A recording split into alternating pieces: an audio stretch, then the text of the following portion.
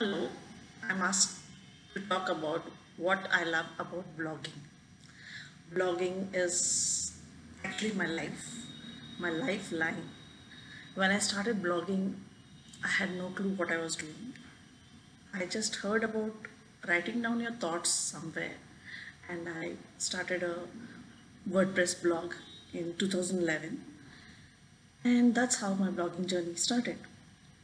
It wasn't anything interesting. I was just putting what I was going through in my life. It was a sad phase, and I was just putting it all down on the blog.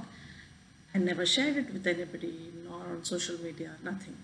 Then in 2015, I was advised to start a blog with a niche, and that's when my food blog started. And food is something that is very close to my heart. So blogging is a tribute to my mom and to my foodie husband. If it wasn't for both of them, I wouldn't be here. I wouldn't have been blogging about food at least. And the appreciation that I get for my food, I think, stems from both of them.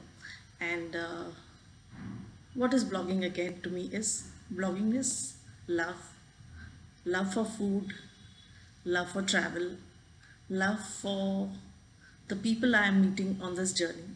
Amazing journey, actually. I would say love for blog chatter. See, I jot down all my notes in this book.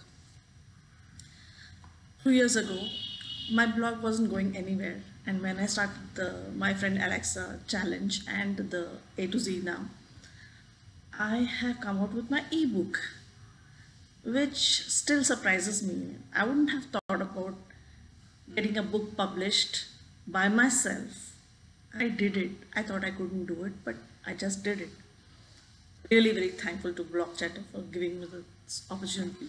And here's hoping that Blog Chatter will take me a few rungs more higher up the ladder and take my blog.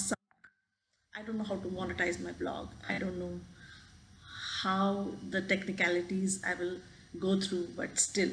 But then that's how blogging is. It's a learning phase for me, and I'm going to learn. And food is something really close to my heart, isn't it?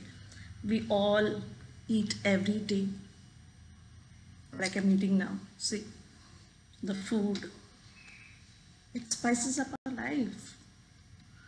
And travel helps me to store memories like this I got from Thailand or something I got from Egypt.